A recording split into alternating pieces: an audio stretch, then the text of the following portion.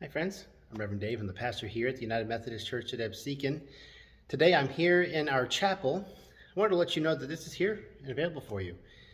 Today is Wednesday. On Wednesday we talk about rejuvenation, regeneration, becoming new again, taking care of ourselves and seeking the healing and power that God is offering us. What better place to do so than right here in our chapel, where you can be private and by yourself, have a moment with God, see the great stained glass windows that are in here, and just have a special experience with God.